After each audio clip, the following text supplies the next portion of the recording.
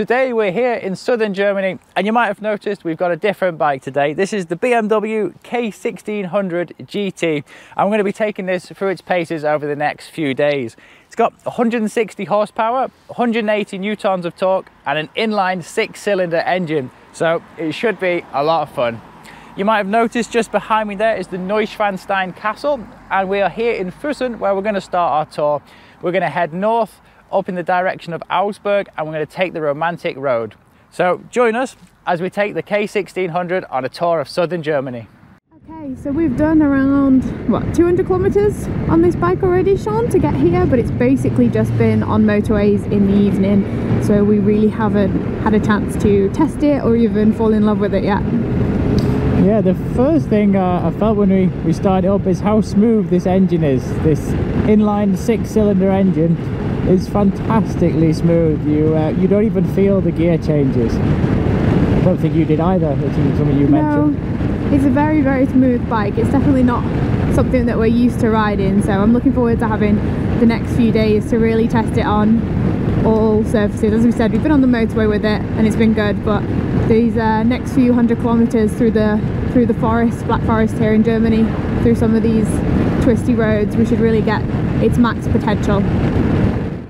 We're on the B17 heading north in the direction of Augsburg. This is the romantic road. It's quite famous, and it's full of like idealistic little German towns on the way. Plenty of villages and places to stop by.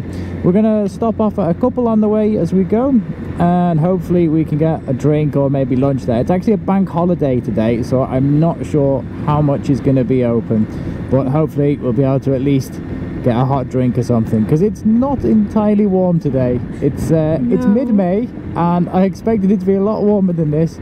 It's 16 degrees and there is a cold wind in the air. Yeah, I have my heated vest on. I'm still not brave enough to go on tour without it at the moment. The weather is so changeable here in Central Europe, but it's not letting us stop us, is it? No, it's actually dry, which we're very grateful for, because it has done nothing but rain for the past 6 weeks here. And that was our turn off there, so I'm just going to turn around and go back there because I was distracted with this camera talking. Distracted by the vlog. The Deutsche Alpstraße. Oh, not romantic Straße. Maybe it wasn't then. I thought it said romantic. Yeah, it did. Yeah.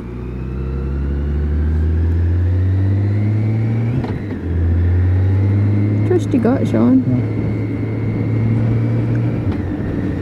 Has this Straße made you feel romantic yet, No.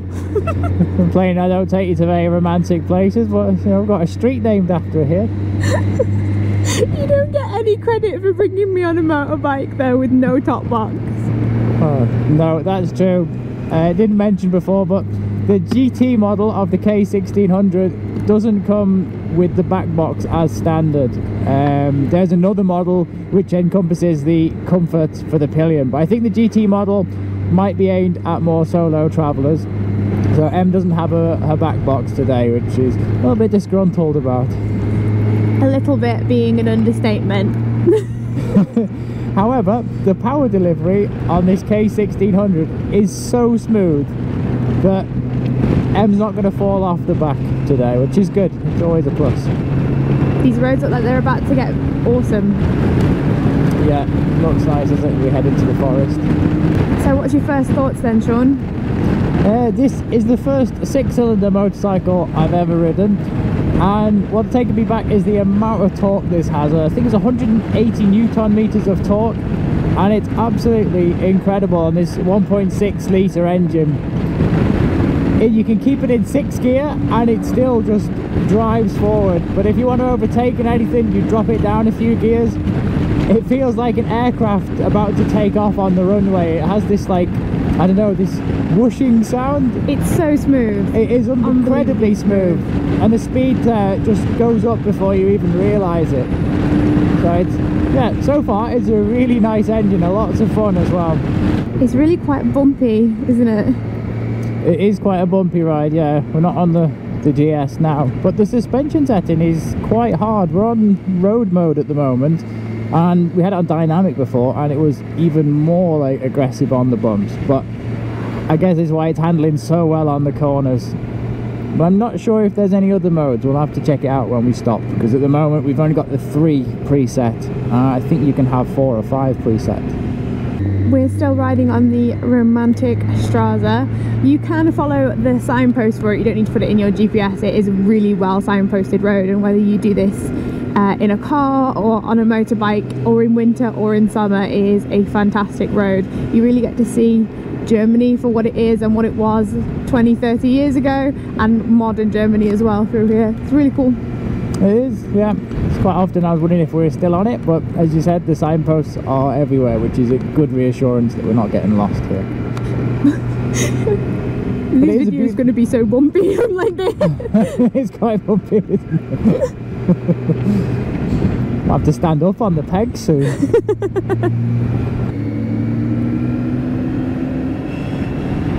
They're on GS's. Everyone just buy a GS. Well, yeah.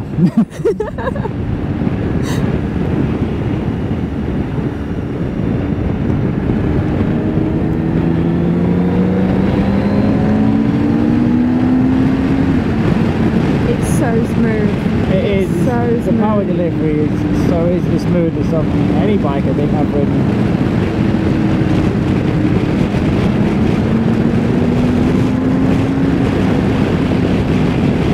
Alright, as a famous pillion rider, what's your opinion on the K1600 GT? I think it's hard to say because I don't have the top box, and for me having a top box as a pillion and a touring bike is extremely important.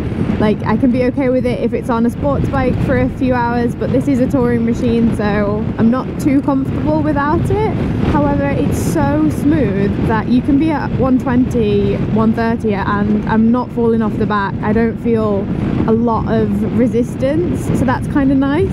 Yeah, even under really hard acceleration, you're not being thrown back, are you? No, definitely not. And I've got no vibration through the pillion pegs either, which is also a really nice thing. Because some bikes I get a lot of vibration through the back pegs. Crossing a train track. Good. Yeah. Yeah. It's not so comfortable on like bumps or anything, is it? No, it's really stiff on the bumps, as well as the foot position for me is okay. But if you had bigger shoes, maybe we'll show you later. But I don't have much room before I'm hitting the back of Sean's boot. No, and I'm riding, well, my heel is pretty much on the foot pegs. If I move my foot back any further, yeah, I'm hitting the M's feet there, which is not ideal. We could do a little bit more space down there, would be ideal. It really would, but overall it's a lot of fun. It's a very smooth bike. I think that's the only thing that I can say that I've not experienced before, is just how smooth this machine is. Absolutely, yeah. And it is effortless. It's like, it pretty much doesn't matter which gear you're in, it will pull away. So it's, yeah, you could leave it in 6th gear once you roll in, and you wouldn't have to change very much. It's shaft driven as well, which makes it that little bit more smoother again. So all in all, a very comfortable bike. Yeah, and I imagine when you have the top box on it, you're very comfortable as a pillion. But again, you just accelerated from what, 30 to 80, and I didn't move at all, and I'm not holding on at all. So I think that the other thing that I would say about the K1600, the seat is a lot more comfortable than the GS, but it's not as comfortable as the R18 I've sat on. I've also got the option of the heated seat on this one, and it takes a little bit longer to kick in because it's so thick and squishy, the cushion. But as you can see, I've got nothing behind me but the pad for where the top box normally goes, and the panniers are either side.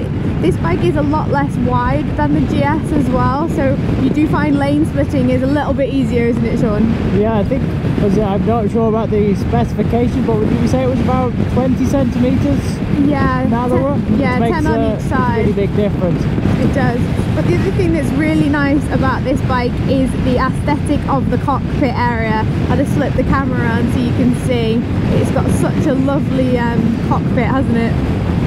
Yeah, it's got the built-in speakers as well. It's quite windy today, so we haven't got it on. You've got your sat-nav display up top there. You can put the map on as well, but I found that it drained the battery on my phone a lot. This model that we have doesn't have the phone charger on it. I think if you're going to invest in this bike, then it's definitely worth getting the built-in phone charger, or at least having the USB port to put somewhere.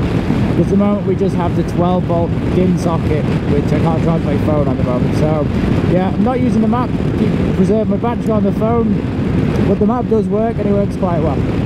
And what about the other little unique thing we found, the windscreen, Sean? You've got to show everybody that. The windscreen. You know, I don't have the energy these days to, you know, manually adjust the windscreen, so I just press this little button here. Oh, comes a windscreen. So cool. It's definitely not a necessity, but it is a cool little feature they've put on there. It's quite an effective windscreen. And it's all the way down. It's quite windy on a day like today, but from there right to the top it provides quite a bit of protection. The seat keeps going and I can just about see over the top of it. Yeah, I really like that feature because sometimes when you're on a really warm day and you want that breeze, it's also got flaps either side of the TFT screen and the speakers that you can pop out for even added ventilation.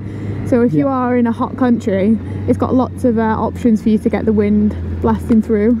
Well, I'm not sure which way I'm going here. Okay. I'm just going to drive around this roundabout until I decide.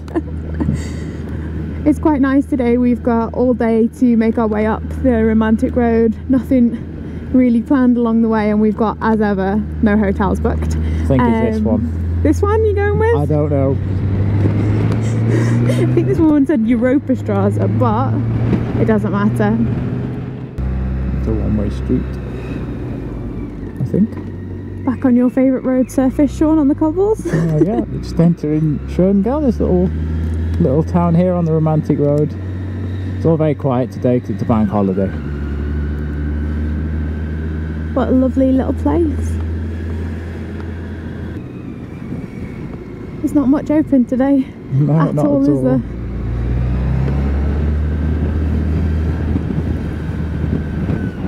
I think we're just pulling onto the main street now.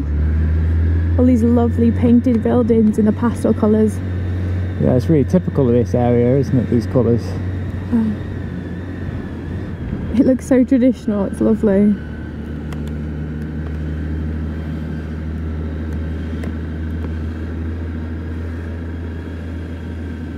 We've got the Rathaus here, which means town hall in German.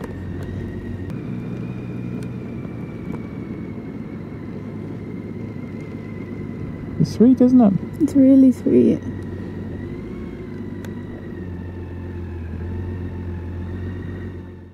So as we were riding around, we spotted a vegan cafe, which was making my heart happy. So it was open, we've come in, ordered lunch, and we're going to stop here for an hour or so and have a little break from the bike because it's getting very cold outside. It is, yeah. We're very fortunate to find this place because it's a bank holiday today, so a lot of things are closed. And yeah, we just coincidentally rode past this place, it was open. Yeah, so we've ordered some soup and a bowl with tofu as well. So we're going to enjoy that now and just have a little bit of a break. And I think we need to book our hotel for the night because we're not sure, I'm not sure where we're staying. Yeah, it's still quite early in that moment, so we'll head as far north as we can and then yeah, we'll see when we get closer there. Yeah. But I think we're going to pass through Augsburg next and then probably another hour or two further north from there. Not too bad then. Yeah.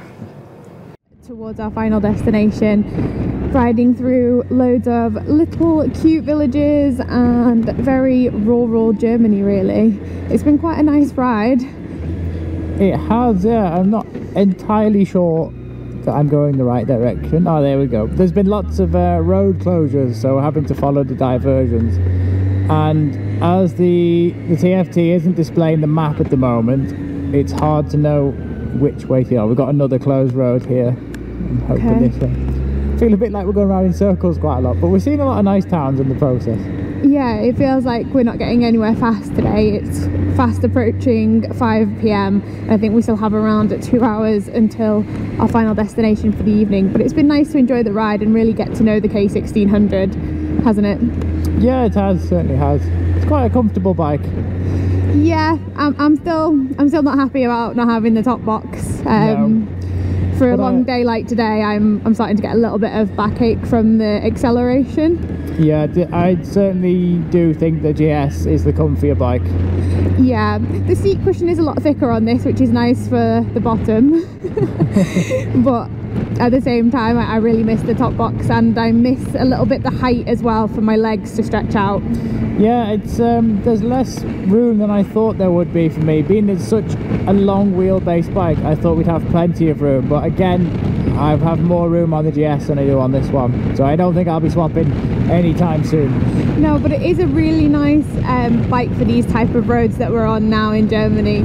Nice sweeping bends, and it really does corner nicely, I think, anyway. It does corner nicely. It's quite a relaxing ride when you want it to be. You can just keep it in top gear and just sit back.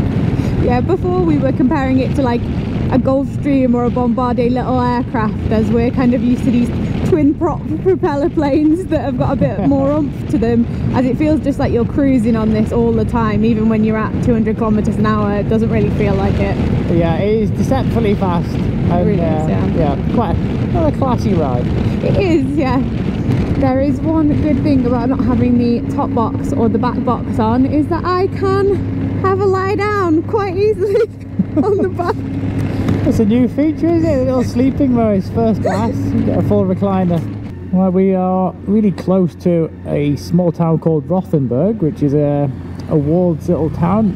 I've been here a long time ago, I think 10 years ago, but it's a place that Em and I wanted to come to visit together for a long time. We never got around to it. So hopefully today we're going to go see Rothenburg and hopefully stay the night within the city walls. Is this the entrance here? I think so. I think you can drive down it. Doesn't say you can't.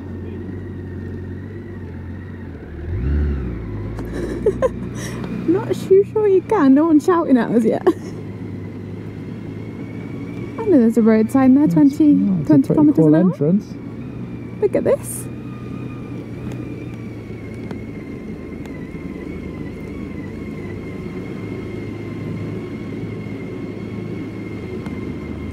Oh wow, it's just as good as I remember it. Wow. Looks like we've just gone on to another movie set here. Like something straight out of Beauty and the Beast.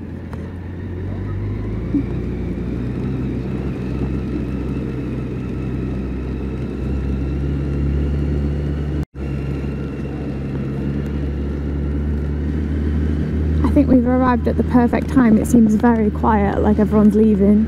Yeah, hopefully we'll have the place to ourselves in a few hours tonight and a few hours in the morning, if we can get up early. We haven't booked a hotel yet, so we're just going to have a little ride through the city, see if one takes our fancy. Oh wow, cobbled streets, perfectly painted houses. What an awesome place.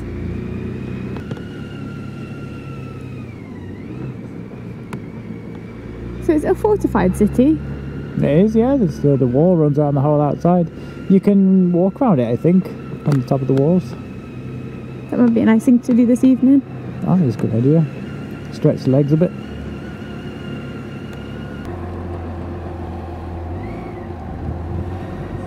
I think we're about to go out again. This is so cool.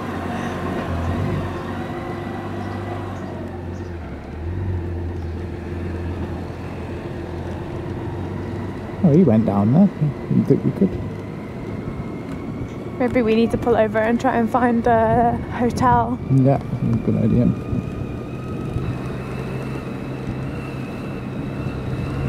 Seems like there's loads of restaurants here for us to find later. It does, doesn't it? I think this is where we came in. Alright. Look at this.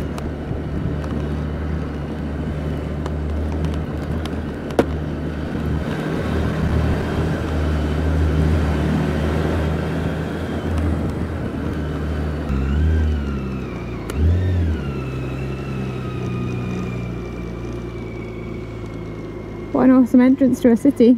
Absolutely spectacular, isn't it? It's a really safe place to live.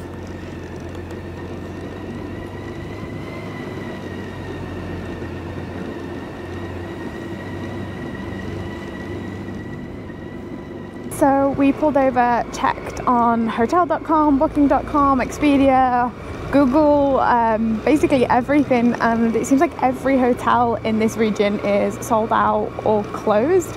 We're just having a ride through the city again to see if we can see anything that is open or anywhere we can go in and ask. But it doesn't look very promising, does it, Sean? No, so far all of the hotels look completely closed. I thought they were sold out at first, but I don't even think they're open. Oh, it's really strange, isn't it? Because it's end of May, nearly June. We're not that early on in the season. They should be opening them by now.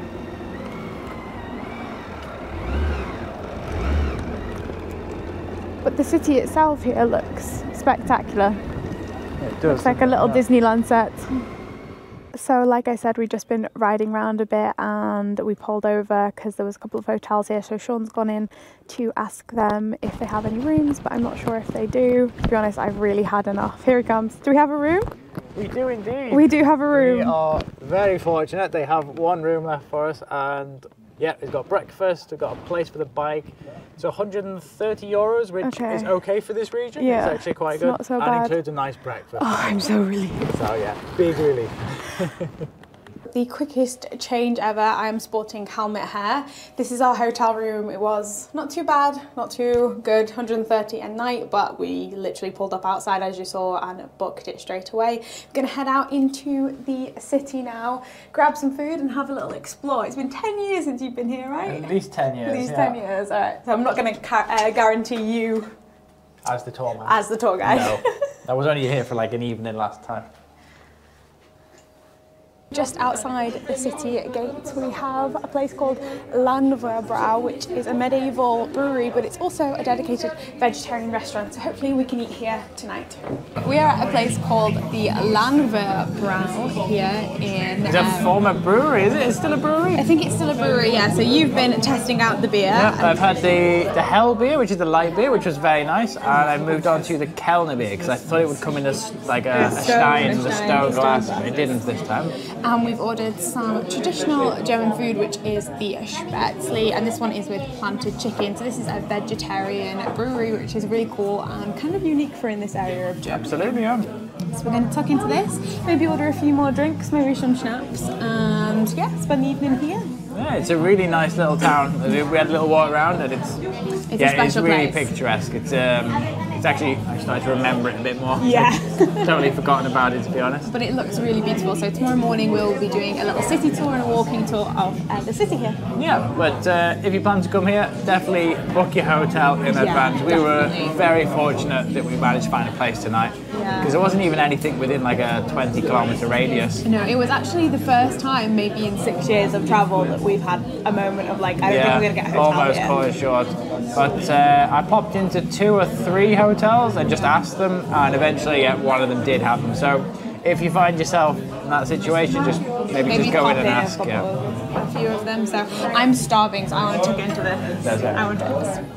That was a really nice dinner. I needed that. I was getting hungry, and the beer was super tasty in there as well. Yeah, we've struck gold twice today on restaurants. 2 vegetarian places here in Germany have both been spectacular food and great vibe in each. And now we are walking back to the hotel as the sun is setting, and this place looks incredible. I'm so excited to explore tomorrow. Everything is painted beautifully. It's super clean here, and I think people are starting to clear out as well. But we're going to head back to the hotel now. Maybe get an early night, maybe have another drink at the hotel. Because tomorrow we want to get up early and take some photos and explore this town. Yeah, so we'll see you guys in the next vlog where we will be showing you around this little city. Yeah, it'll be a little city tour of Rothenburg.